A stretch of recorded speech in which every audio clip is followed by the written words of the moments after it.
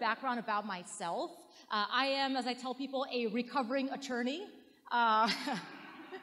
I grew up in the Bay Area, lived in Portland, went to University of Oregon, first in my family to be blessed to go to college, and then was very blessed to be able to continue on to Harvard Law School, and then chose Seattle as a place to be, and I'm so glad I did, and had the chance to work at 2 different law firms, made partner at one, then one of my clients hired me as their general counsel, so I was there leading the legal department for 2 years when I had a spiritual transformation.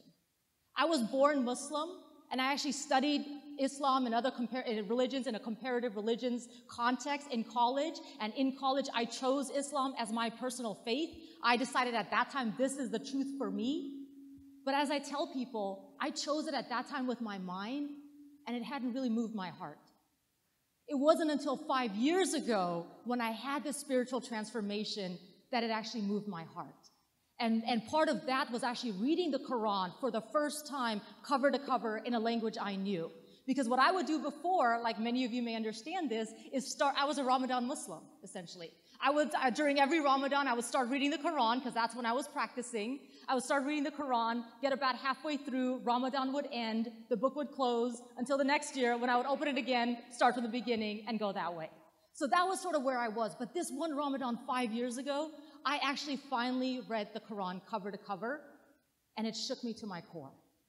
And it caused such a transformation in me and in my life, so much so that I left my legal career. I pursued knowledge and service as Islam commands us to do.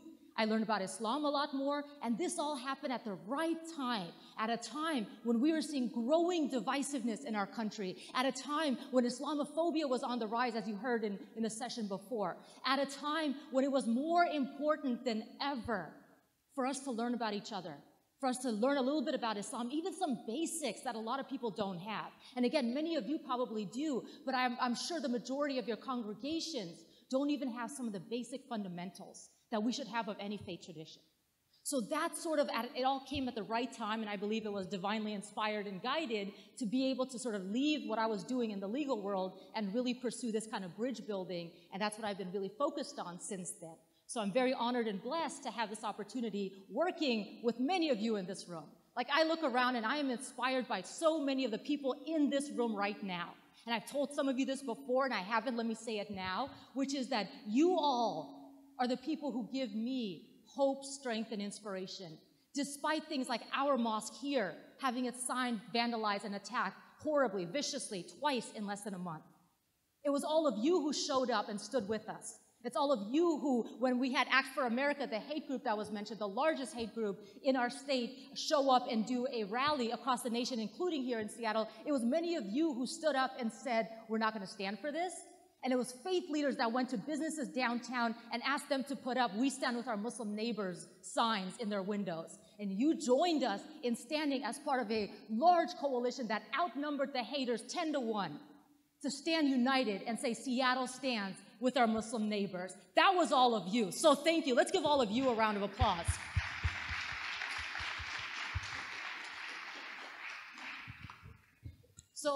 So I'm inspired by all of you, and it's so inspiring to see you all joining us here today for this important time, this critical time, and this opportunity that we have to truly, truly make a difference. So that tells you a little bit about my own journey. And also let me say that what I'm going to be talking about here, I already mentioned, it's a basic introduction. It is just a drop of water in the ocean of Islam.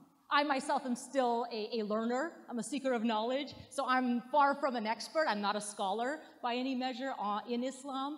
But the little bit that I've learned, I want to sort of share with you. And I want to really tell you how and why Islam inspires me to be sort of a better person. How it gives me the same way that Christianity does for Christians, the same way that Judaism does for our Jewish sisters and brothers, the same way that anybody's faith tradition should do. It gives me that hope and optimism and strength to get through day to day. And what I also want to help convey to many of you in this room, because we're so inundated with all the negative. We're so inundated talking about what Islam is not and what Muslims don't believe that we never get to actually talk about what Islam is and what Muslims actually believe. And that's part of what I hope to do here. So I say all of that, and I will make one additional disclaimer before I get into it. And that is that you already, I hope, have seen that I'm very passionate.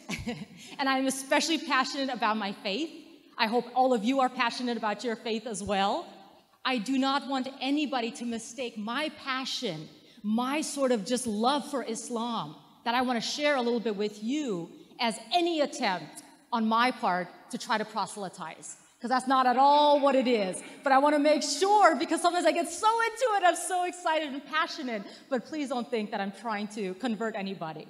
So that's that sort of thing. So let's start with the very basics. How many of you have heard of the 5 pillars of Islam? Okay, majority, pretty much everybody.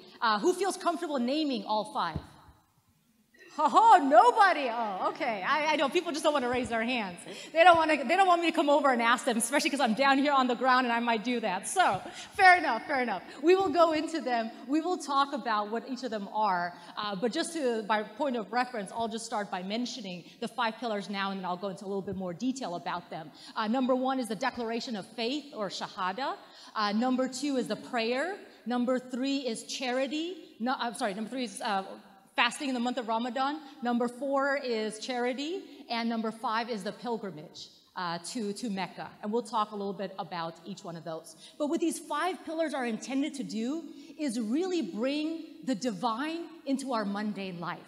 This is a way for us to connect to God every single day. And actually, when we start talking about some of these, you will see that many of these things are similar to what Jews and Christians and people of other faith traditions do as well, like pray, for instance. But we'll go into that. So some very basic key words. Again, this might be a little too basic for some of you, but let's just start with the fact that Allah, God, that is simply the Arabic term meaning God. You know, the same way that we say, you know, Dios in Spanish, for instance, or God in English, right? It's not a different God. We all share the same creator. You know, that's what monotheism is all about, is the fact that there's only one God. We believe that as the Abrahamic faith traditions, that there's only one God. In Arabic, that word for that God is Allah. And this is why you hear, for instance, Christian Arabs in Arab lands also say Allah. And also say things like, Insha'Allah, God willing, or Allahu Akbar, God is great. So these are things that you hear because Allah simply means God. The reason I will add, for you guys as faith leaders, I can go a little bit more advanced, I will say that the reason we say Allah instead of God, that actually Muslims prefer to use Allah instead of God, it's not to disconnect from our other sisters and brothers here, but it's really because the word Allah, as you can see, is unique. You can't make it plural. You can't make it gender it, add gender to it, or anything else. Whereas the word God, you can say gods, you can say goddess, you can use it in a reference of like, the god of music or the god of rap or whatever, right? You can't do that with the word Allah. That's why, because we want to maintain that uniqueness of God, of our creator, that's why we actually prefer to say Allah. And Islam is simply part of the monotheistic faith tradition. And we trace our roots back to Prophet Abraham. All Jews, Christians, and Muslims share that sort of common patriarch. And this is why I've done panels with some of my Jewish and Christian sisters where we've called ourselves daughters of Abraham, because we are, a certain way. And the basic essence of Islam, the teaching of Islam, like the other faith traditions, is to love and worship the one true God alone, and to love his creation and serve his creation. Worship the creator by serving his creation, right? And we'll get a little bit more into that. Now with Muslims, Muslim is simply somebody who follows Islam, okay? So that's the capital M as we understand it, followers of Islam. But here's the reality too. Muslim with a lowercase m, we use this because the word Muslim itself simply means somebody who submits their will to God. And by that definition, I call my Christian and Jewish sisters and brothers Muslim with a lowercase m as well. Because we're all following what God wants us to do, or trying to follow in those teachings, in those steps. I will also point out one sort of a rhetorical distinction here for people, and that is that Muslim versus Islamic. Can anybody identify the difference between those two? Anybody know? Okay, we have one. John, let's hear it. Muslim refers to a person. Islam is the faith. What about Islamic? Well, we refer to the faith. You hit on it, actually. So we got Muslim, which is a person. But when you're describing things, so in the use of an adjective, when you say when you're describing something, Muslim is to refer to a person. So you would say a Muslim lawyer, a Muslim doctor, a Muslim architect. Islamic refers to inanimate objects. You would say Islamic architecture, Islamic art, Islamic buildings. So that's a point that people often confuse. So it's good for all of you as faith leaders to know that. And in Islam, we believe, actually, in the very same prophets that many of you in this room read about, believe in, and try to follow. Here's a listing of some of the prophets. And we believe as Muslims that not only basically we believe in this continuity of message from prophets throughout the course of history. In fact, there's even a saying of Prophet Muhammad, peace be upon him, where he talks about the fact that there were 124,000 prophets sent to mankind over the course of history. We don't know their names. We know there's 25 mentioned in the Quran, and these are some of them. But essentially, we're taught that they came because we as human beings kept getting it wrong. So God would send another person, and we'd get it wrong again, and another, to different communities throughout the course of history. And the very point was to teach us that essential, basic message of the one true God and doing good. And we'll get more into that. But these prophets, these names, you're familiar with a lot of them. And in the Arabic, some of the words may sound different, the names may sound different. Like Jesus is Isa, peace be upon him, but it's the very same prophet. And if you read the Quran, you'll see these stories about all of these great prophets that we as Muslims believe in. In fact, the Quran has this quote where God specifically tells us to say that we have believed in God, in Allah, and what has been revealed to these other great prophets throughout the course of history, and specifically naming some of them that I think many of you here are familiar with. And you'll notice there that it also says we make no distinction between them. We are commanded to say that and accept all the prophets. We don't pick and choose, and this one, that one, whatever. We don't. So that is sort of something that the Quran specifically commands us to do. And you'll also see from this, and I'll get to it when I get talking about the Quran, but we also, or I should say, if you read the Quran, you'll see that the tone, the way the Quran is written, is unique. It's different from pretty much any other book you've read in terms of religious scripture, because it's God directly talking to you. So this is why it's a little jarring to some people when they first pick up the Quran and they start reading this. I know it was to me, right? When you start reading this and all of a sudden it's like God is literally talking to you right there in the very tone and language of the Quran itself. So as I said, we believe in sort of the continuity of messengers coming and throughout the course of history, and the message being that one basic message. And Prophet Muhammad, peace be upon him, even described all the prophets throughout history as a brotherhood. Like they're all connected. And in fact, what he also said is that he, Muhammad, peace be upon him, and Jesus, peace be upon him, are the closest, because he said they're like this, because they were essentially the last two prophets in this long chain that started with Adam, peace be upon him. So they're like kind of like the younger kids in a big family. That's why he says they're so close. So that's one thing. And this one message, again, is the very same thing that many of you, as Jews, Christians, and people of other faith backgrounds even, believe in. We also believe in the Quran, as I mentioned. And the Quran specifically was the revelation that Prophet Muhammad, peace be upon him, received over the course of 23 years. So it wasn't given all at once. It was given over the course of 23 years, and the revelation came down at different times under different circumstances. And this is why it is so important to know the context of certain verses. Because when contexts change, meanings change, and you cannot draw general rules from rules that are specific to limited contexts. And that's something important to recognize with the Quran, as with any other book as well. And the Quran is the form that it was revealed in. It's in Arabic. That is the language of the Quran. We have multiple translations in multiple languages, including the English translation that we have there for you. But the Quran, the original Quran itself, it's in Arabic. And here's a really cool thing that I find just amazing. In the Quran, God tells us that we sent down the Quran as a reminder, and we shall preserve it. We being the royal we, God talking to us, telling us that He's going to preserve the Quran. Guess what? 1,400 years later, we still have that Quran preserved in its original Arabic. Exactly the same as we had 1,400 years ago. Not one word has changed. And if you destroyed every single Quran on earth today, if you burned them all down, tomorrow you can get a Muslim from China, a Muslim from Africa, and a Muslim from America and recreate the entire Quran because millions of people have memorized it in its entirety.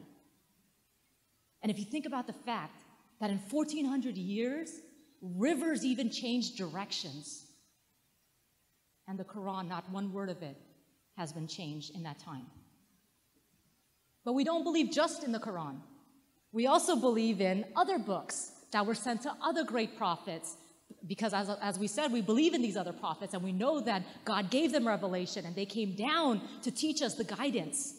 And the books specifically, the other books that are sent by God to different prophets that we believe in as Muslims include the Torah for Prophet Moses, peace be upon him, the Psalms with Prophet David, peace be upon him, the Injil with Prophet Jesus, peace be upon him, and the Quran on Prophet Muhammad, peace be upon him. We believe in all of them. So now getting to the actual pillars. The first one I mentioned is the declaration of faith, the Shahada. And this is simply saying that there is no God but Allah, the one creator God of all of us, and accepting that Prophet Muhammad is his messenger. Now here's the thing about that statement of faith, that declaration of faith. When you say and believe in that, that alone makes you Muslim. That's all you got to do. There's no special ritual or formal ceremony you have to go through. That's all you got to recite is that Shahada, that declaration of faith. That's it. And when you believe in that, and when you say that Prophet Muhammad is God's messenger, there's two purposes for that. The first one is to recognize that he is just a messenger, just a prophet. He is not, to not raise him to a level of divine being in any way, right? To make sure we recognize who he actually is. And the second role, the second aspect that's really cool about this declaration of faith is by making that statement and believing in it, you're not just believing in Muhammad, you are believing in all the prophets, including Moses, including David, including Abraham, including, all of them, peace be upon them all.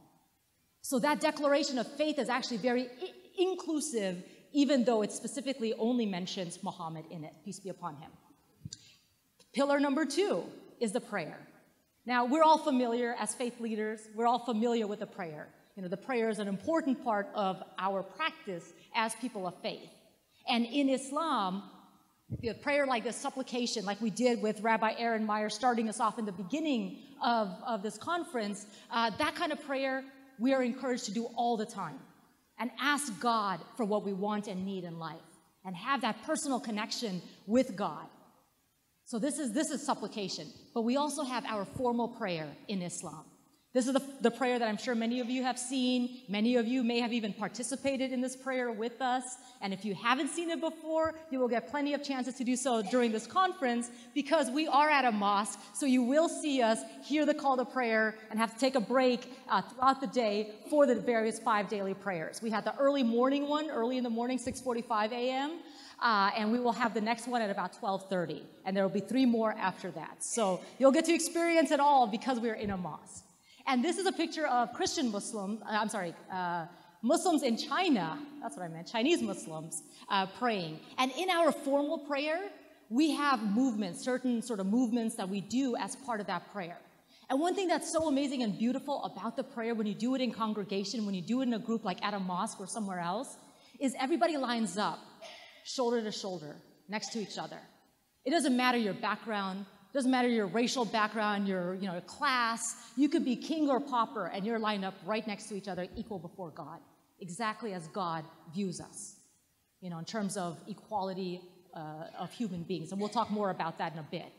But this prayer also has other movements. We have the bowing movement like this. You'll have the sitting down movement. You'll have the prostration as well. And what I will say is these sort of movements, think about it like yoga, right?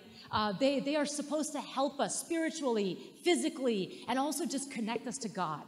And when you are in this prostration mode, you are in your most humble position possible. Somebody could know nothing about Islam, and if they see somebody prostrated, they will recognize that as a sign of submission. And that is the point. It's supposed to teach us humility and bring us close to God. And God tells us that in that position, we are closest to him. That God is like closer than our jugular vein. And in that position, we have sort of the most access to him because we are fully cognizant of who we are down in sort of our humble selves and how great God is. And in fact, when you are in that position, you are actually saying God is the highest. You're in your lowest position. We put something that we value so much, our intellect, our mind, our forehead, down on the floor and submit our will to God, submit ourselves to God in that prostration movement. And at that point, we recognize that God is so high, so great. And when we are bowing like this, when we're in our weakest position, because if someone were to come behind me and push me, I would fall over. You know, you're in your weakest position as a human being in that position. And when we're in that weakest position, we recognize God being the source of all strength. We recognize him as the strongest, the source of all strength, the greatest in that sense. So it's really this beautiful symbolism that you see throughout. And then after this, we close every prayer by sending peace blessings to everybody on our right and everything on our left, everybody and everything on our left. So that's the formal prayer. And in fact, when we have our people of the faith traditions learn a little bit about this prayer and actually learn the meaning of what we say and do in the prayer, we have had Christian, Jewish, and other friends join us in prayer because the idea, recognizing God's greatness, humbling ourselves to him, wanting to take a moment to remember God in our busy daily lives, that's something that other people can relate to as well. And you know, some people ask me, isn't it tough? Like, isn't it a challenge to stop your day 5 times a day and pray? Like, doesn't that get like interruptive of your day? And I say yes, and that's the point, right? We get so caught up in life that we forget what our true priorities are. And Islam teaches us what our true priorities are, and that's why the 5 daily prayers are intended to constantly remind us of that. Constantly put our priorities forward and get us to take a break so that we could actually sort of recognize God and find a little bit of meditation moments. I think we all can benefit from some personal reflection, meditation in these very, very hectic times. The next pillar is charity. Now, charity, there's two aspects of charity that I want to mention. The first one is what this formal pillar is. This formal pillar refers to like the almsgiving, and it is a mandatory 2.5% amount that every Muslim has to give on their savings. That is a bare minimum, and that's not even considered charity in the real sense. That is considered the right of the poor over you. That is considered a way for you to purify your wealth. So it's not, so when I give in my zakat, in that kind of charity, I'm not doing the person that I give any favors. They are doing me a favor by allowing me to purify my wealth, by allowing me to fulfill my obligation to God, so I should be thanking them, not the other way around. And then we, of course, have the general concept of charity, sadaqah, which is different from zakat. So sadaqah, that general charity, is highly encouraged in the Quran, throughout the Quran. So we should be giving as much as possible to help our fellow human beings in need. Because again, that's one of the basic messages that Islam teaches, which is to, you know, as I said before, worship the Creator by serving his creation, by helping our fellow human beings. And this is something that's not just in Islam, obviously. This is the same belief that our Jewish and Christian sisters and brothers also believe in. In fact, we have examples of both Jesus, peace be upon him, and Muhammad, peace be upon him, talking about the fact that for a wealthy person to get to heaven, it's like, you know, a camel going through the needle, what do they call that? Needle point? The eye of a needle, there you go. The eye of a needle. Muhammad and Jesus, peace be upon them, both said that. And it's because this sort of teaching for us to give. And in fact, we can't just give the things we don't want. We can't just give the things we would have thrown out anyways, right? We can't do that and say, hey, there's my charity. No. God teaches us that righteousness is giving of what you love, giving of what you yourself want. That is true righteousness according to the Quran. So this is an important part, again, of all of our faith traditions. Then we have fourth pillar. This is fasting in the month of Ramadan. And fasting has 2 aspects to it. Actually, let me ask, how many of you have participated in an interfaith iftar or breaking of the fast together? Okay, many of you. That's great. That's wonderful to see. And for the people who are here local, you're all invited and welcome to join us here at MAPS. Every year we do one large interfaith iftar, and it's an opportunity to bring the community together. We fill up this whole place and break bread together, breaking the fast together. And the fast is from dawn to sunset. It's a long fast during the summer months, I will tell you that. 17, 18 hours. It's a real struggle. And there are two aspects to the fast. One is the external. That's what many people see and maybe even complain about, which is refraining from food or drink or intimate relations from dawn to sunset. But there's also an internal aspect to it. And in reality, that internal aspect is a lot harder than the external. That internal is, you're not supposed to say bad words. You're not supposed to gossip. You're not supposed to get angry even or react in anger.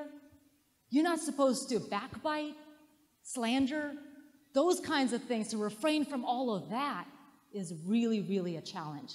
And part of what the fast does is it prepares us for that kind of spiritual discipline that we need throughout life.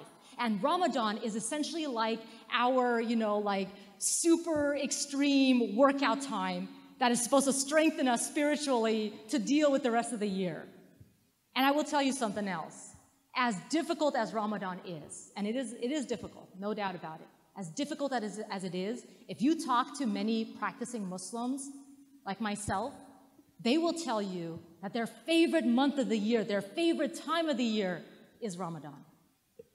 It is an amazing, beautiful time. And that sense of community and unity and peace with yourself and connection with God, that is sort of unmatched.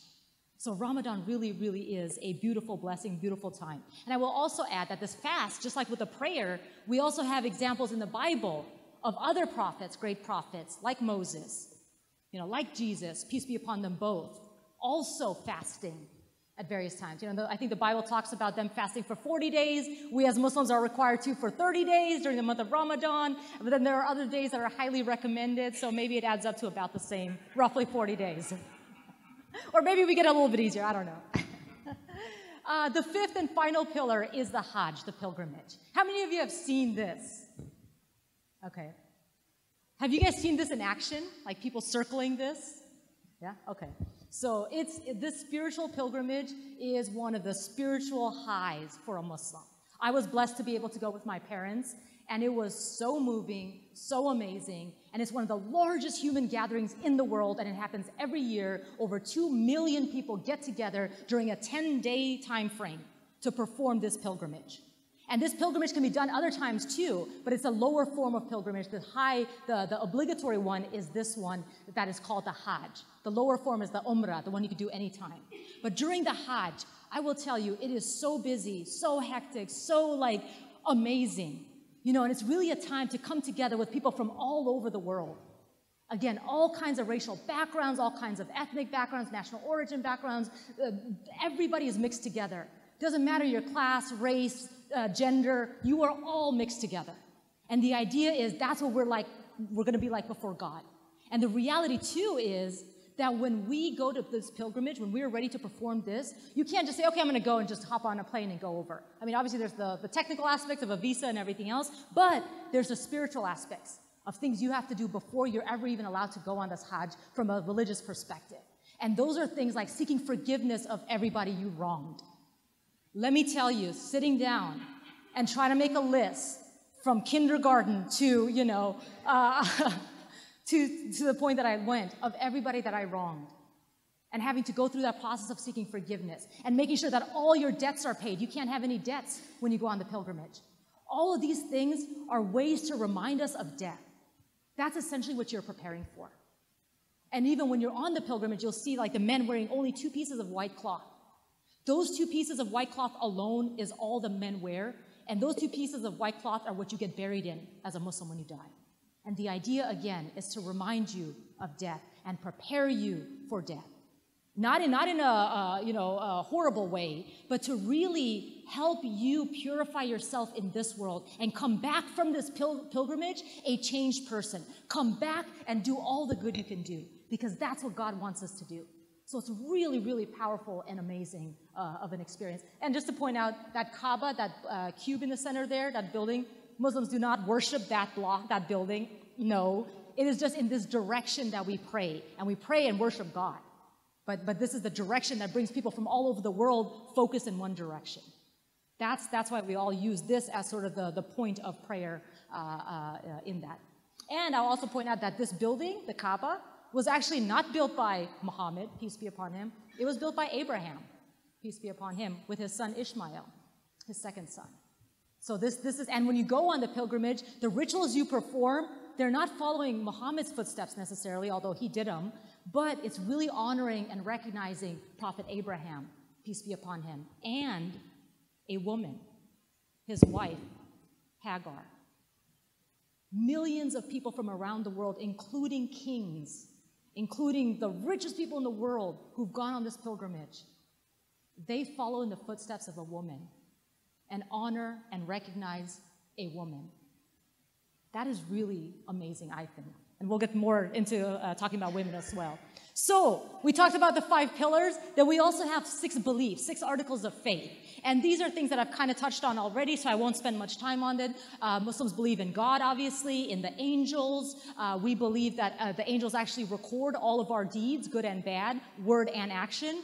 And this book of our deeds, this record of our deeds will be presented to us on Judgment Day. And we will be judged by the contents of that book. So this is the belief in the angels, belief in God's revealed books. I mentioned the Quran, Torah, Injil, Psalms, belief in all the prophets and messengers of God, belief in the day of judgment. I mentioned our book. We will be presented with it.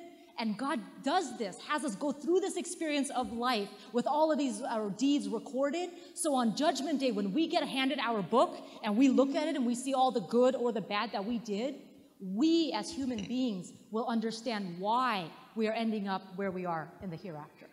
That's the whole point of it. God already knows where we're going to end up, but this experience is for our benefit, so we understand why we are where we are. And we as Muslims also believe in something called qadar, which is predestination, or God being in full control of everything. As I mentioned, God already knows where we're going to end up even. So some people say, well, why are we even doing this thing called life? Well, it's really, again, for us to understand. We know God is ultimately in control. And that's why you will see Muslims, even when they're going through a lot of difficulties, when they've lost people they love, when they're facing all kinds of hardships, they'll say, it's in God's hands. It's in God's control. Because we know God has ultimate control. And we also recognize that God is ultimately in control, and we as human beings have limited free will, and we are judged by what we have free will over, by the things that we can actually choose. So if we talk about things that you have no control over, like your race, like your parents, those are things you can't control. You will not be judged for anything that you cannot control. We are only judged for what we make a choice about. And this is why there can be no compulsion in religion. This is why the Quran is very explicit and clear about this, that you have to have the choice to be a Muslim. You have to have a choice to pray 5 times a day or fast. If it is forced upon you, then that choice is taken away from you, and the whole test of faith does not make sense then. You will not be judged for something you cannot choose over. So this is why the Quran explicitly tells us, let there be no compulsion in religion. That we have, and there's another verse that I love in the Quran that says, to me is my religion and to you is yours. Right? This is something that is recognized in the Quran. And with that stand for truth, this is one of the principles in Islam that is so important. God tells us that the truth is clear. Let people decide for themselves. And we as Muslims are commanded to, just like our Jewish sisters and brothers, just like our Christian sisters and brothers, just like many other people, moral human beings, we are commanded to speak truth and be honest. This is an aspect of our faith that is an important principle, standing for truth in everything, even when it means standing up to people who are in positions of power, and the truth may hurt us personally. This is a commandment that we have. And then spreading peace. The idea of peace, finding comfort, finding joy and happiness in something. This is why this image of coffee, although I think that might be hot chocolate, but coffee gives me peace. Might not seem like it, but it does. So the same way that coffee or hot chocolate gives us that source of comfort and peace, this is what we as Muslims are commanded to do. We are commanded to spread peace. That's why every single prayer that Muslims pray, Every single prayer ends with wishing peace to the right and the left. This is why every single person that you greet, we say Assalamu alaikum, which means? And the response is? There you go. So you guys already know this. So this is a greeting that we are commanded to say to people.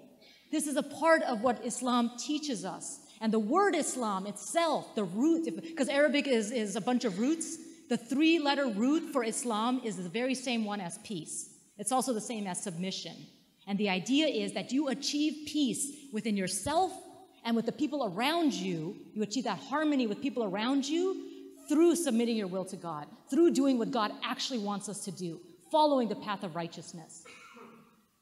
And then, similar to Judaism, Christianity, and other faith traditions throughout the world, we have this idea of sort of goodness, of moral values that the faith tradition is supposed to teach us, a sense of purity.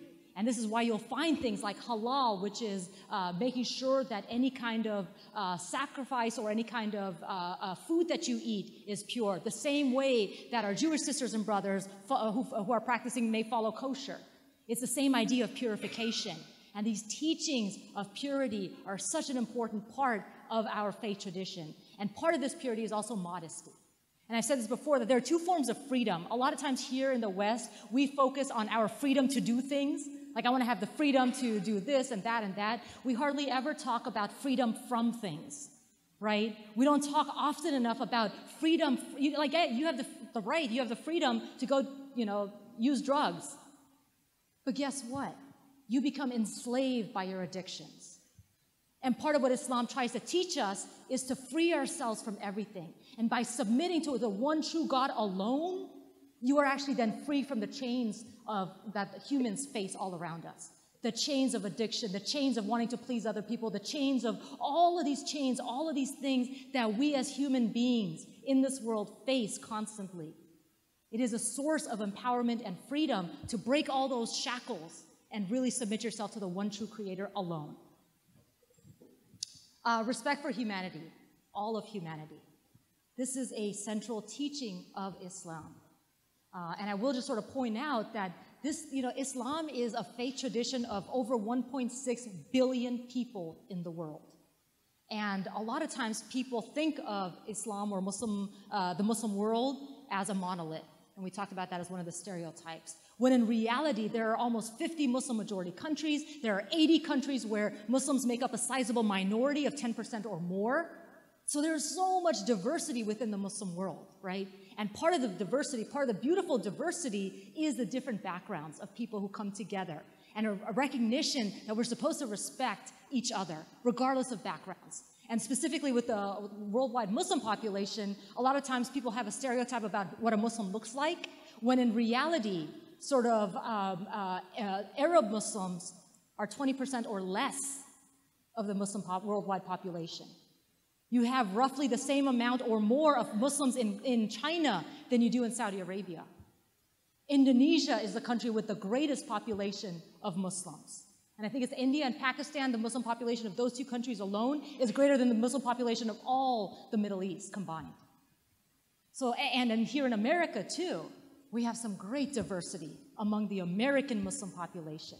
And if you see this chart, I don't know if you can see it very well, this is a dated chart a little bit too, it's 2008, but it gives you a sense of Muslims and their breakdown, white, African American, Hispanic, Asian, or other, and then other faith groups as well. And this kind of reflects how American Muslims are actually a microcosm of the diversity of the worldwide Muslim population. And it's really beautiful and amazing to see this. And of course, we know that American Muslims have been part of this country since before Christopher Columbus even.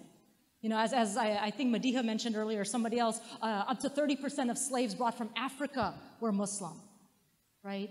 And Muslims have been part of our country, and we see it in sort of sports icons that we all celebrate too, like Muhammad Ali, or civil rights activists like Malcolm X, or, athletes like Ibtihaj Muhammad, who just won, medals for Team USA with her fencing, and now they have a Barbie of her, which is really cool with a hijab. But anyways, the little things. So these are the kinds of diversity. And what Islam specifically teaches us and tells us, the Quran tells us, O mankind, we, God, created you from a single pair of a male and female and made you into nations and tribes so that you can get to know each other, not to despise each other. Our point, the diversity, God commanded that diversity for us to get to know each other and learn about each other and do good to each other, to serve each other. This, and God even tells us that the most honored of us is not the one who's the richest, not the one who's, a certain color or anything else. It's really the one who's the most righteous. And this righteousness is doing good, giving in charity, serving others.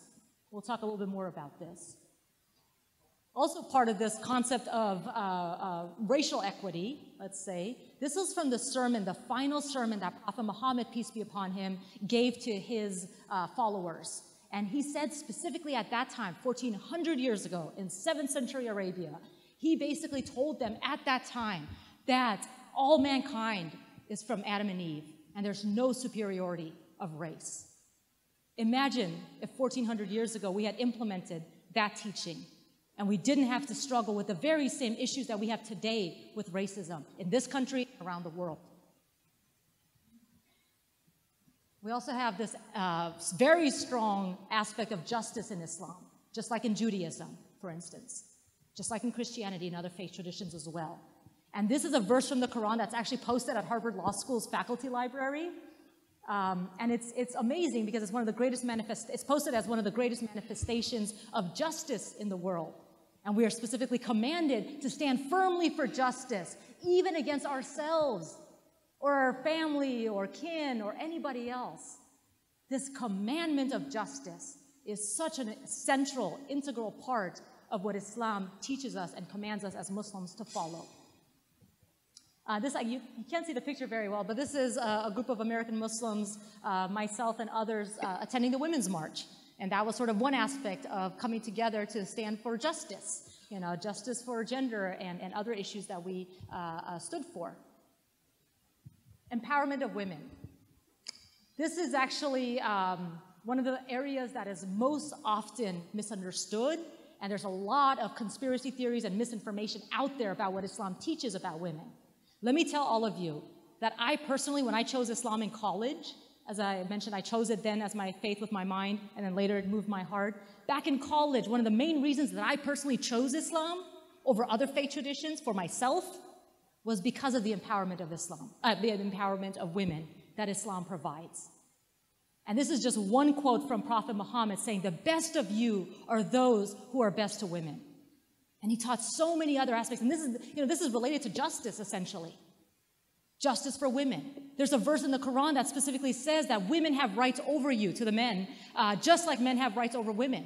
It's a balance of rights and responsibilities in Islam. And we also have so many other verses in the Quran talking about men and women being sort of garments to each other to protect and help each other. Prophet Muhammad describing men and women as committed helpers to each other or twin halves of each other. We have quotes about how the more somebody's faith increases, the better their treatment will be of women. We have all of these teachings from Prophet Muhammad, and we also have his own practice, how he, in 7th century Arabia, at a time when before Islam, female infanticide was common, and Islam came and changed that, and God specifically prohibited that in the Quran, and Prophet Muhammad, what he did is actually elevate the status of women by he himself going to the women in his life, seeking advice from them, doing work at home that is considered women's work by some. This is Prophet Muhammad himself. Even when he became the head, the ruler of the Muslim community, he was still doing these kinds of things. And he said things like, somebody who educates and raises 4 girls, he didn't say boys, 4 girls, 4 daughters, that can be their pathway to paradise. And somebody came up to him and was like, "I only have 3 girls, what about me?" And he was like, "Even you. If you raise your daughters well, if you educate them, that can be your pathway to paradise."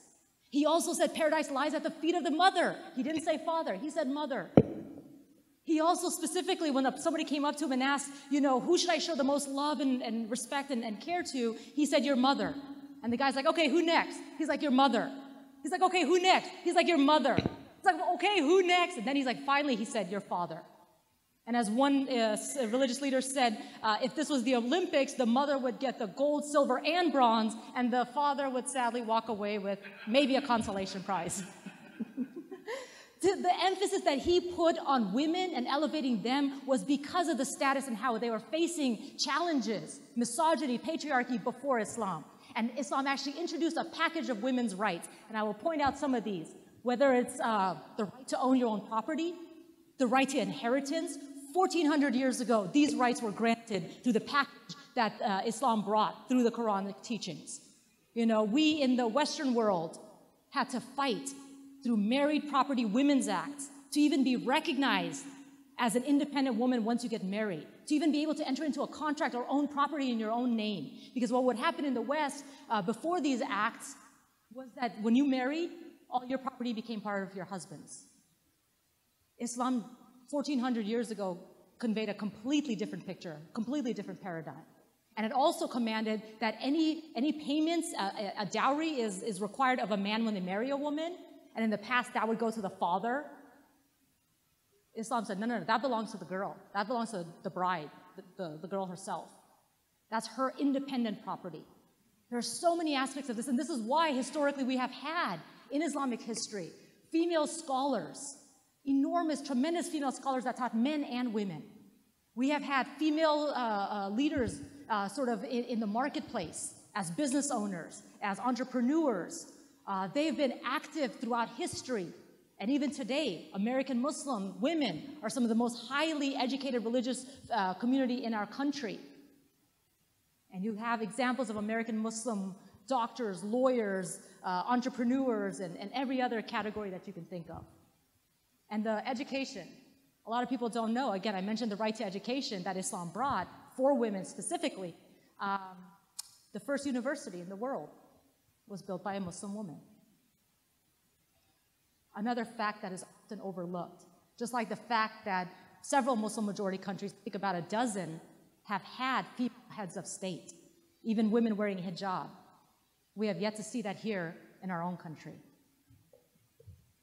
Kindness, another important theme in Islam. And in fact, Prophet Muhammad, peace be upon him, even taught us that kindness, that even a smile is an act of charity, that being kind to people, this is a mark of faith.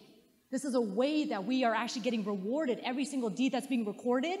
Those acts of kindness, just like the teachings of my Christian sisters and brothers, like what Jesus, peace be upon him, himself taught and embodied love, just like Judaism and what it teaches. You know, loving kindness being a concept in Judaism, this is also the case in Islam. And I was honored to be on a panel with some of my Jewish sisters and brothers talking about the concept of loving kindness both in Judaism and in Islam. We have so much in common. Service to others. I've said this already a few times, but the only thing I'll point out here is in addition to general service to all in need, there's also a specific elevated sort of service requirement on us to the elderly, especially our parents. We're not even allowed, the Quran specifically makes a commandment that I have to say is so hard to do. My brother is here too, and he can attest to it because we all struggle with this, but we're not even allowed to say "uff" to our parents. Like if your mom says, you know, go pick up your room or whatever, clean your room, you can't even be like, oh. The Quran literally commands us that we cannot even do that. That's how strong the command of kindness to parents is. And it's not just to human beings, it's to all creation. The environment. Prophet Muhammad, peace be upon him, talked about the environment and caring for the environment. Talked about animals as well. In fact, there's a story of a, I can say this, a prostitute. Who actually, she was not Muslim, she was a prostitute, and she actually saw a dog in the middle of Arabia. You can imagine how hot it is. This dog was dying of thirst, essentially. And this prostitute, this woman, she saw that dog, had mercy and compassion in her heart for that dog. She went to a well, used her shoe to get that dog water. And the story tells us that because of that act of kindness, that act of mercy and compassion, that she would be granted paradise. Those are the kinds of things that Islam actually teaches us about respecting all creation. And we also have forgiveness. Forgiveness is such an important theme in Islam. And it is an important aspect. You know, the Prophet Muhammad, peace be upon him, specifically taught us to show love and forgiveness and kindness even to the people who do us wrong. And the Quran commands us to say, by saying, repel evil with good. And then here's the beautiful thing. God even says that when you do that, when you follow that commandment of repelling evil with good, guess what? Your devoted enemy could become your friend. It's so beautiful. And we have seen this with examples of Muslims here in America actually following what Islam teaches us by, for instance, the Muslim father who forgave the killer of his son. His son was killed. He was a pizza delivery driver, a Muslim pizza delivery driver. And this man forgave the man who killed his son. And when he did so in the name of Islam, he said, this is the spirit of Islam. He even told even told the killer of his son, he specifically said to him that God will not forgive people for their wrongs to other human beings until they are forgiven here on earth. So I want to forgive you, because that's what my faith teaches me. And this other picture here of Rais Bhuiyan, some of you may have heard of him. He was shot in the face in an anti-Muslim hate crime. He was shot in the face, and the person who shot him, Rais went to bat. Not only did he forgive him, but he went to bat for him. He went and fought to try to avoid having the death penalty imposed on that man. And he said he did it in the name of Islam, because he was actually following what Islam teaches. And this mother, Ruqiyya, who forgave the killer of her son, and in doing so, specifically even said that I don't hate you. That is not our way. That's not what my faith teaches me. This is something that people of faith of all backgrounds can understand and recognize. This is the beauty and power of faith, is to elevate us above our human instincts, our human desires for vengeance sometimes, and really bring us to what God seeks us to do, which is show that love and forgiveness and kindness to our fellow human beings. And this struggle to do good, it is not easy. How many of you think you could forgive somebody who kills a family member of yours? I know that would be a really hard thing for me to do. And because that's not easy, that is actually what jihad is. That struggle to do good, that struggle to actually follow these teachings. And the same thing is true about Jesus' teachings, peace be upon him, and the teachings of Moses, peace be upon him. Following those teachings of our great prophets and leaders is not easy. But to do that, that is that spiritual struggle that we have as human beings. And that, as Prophet Muhammad specifically said, is the greatest jihad, to overcome the weakness and evil and desires and ego within ourselves and do what God actually wants us to do, or speak truth to power, as another form that he described. And there's also a physical component to jihad, but that physical component is extremely limited. There are only certain circumstances in which you can engage in that kind of physical confrontation. And those include defense of self, defense of others, or to prevent religious persecution, to be able to achieve religious freedom for all. Those are the limited situations in which you can actually engage in physical confrontation.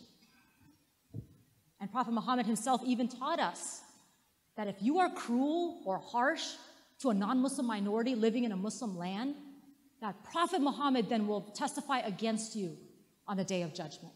Because that is not what he taught. And there was a conference of religious leaders in Marrakesh, Morocco, where people came together, religious scholars around the world came together a few years ago to talk about how to actually implement these covenants that Prophet Muhammad, peace be upon him, actually imposed on Muslims. Like this covenant that he had with a Christian monk community, where he specifically told them that I will protect you. And he put a commandment on Muslims all over the world to do so till the end of time. Protect and preserve the religious freedom of other people. And this is why throughout Islamic history, you actually had Islamic rulers even pay to preserve churches or rebuild churches and synagogues and temples. This is not stuff you often hear about. So quickly to overview what we just talked about, we talked about Islam, the core beliefs, the belief in sort of one message, many messengers sharing that one message, and certain Islamic teachings, essentially to do good, just like our other faith traditions teach us. All of this that we just talked about, guess what? Believe it or not, you were all just exposed to Sharia.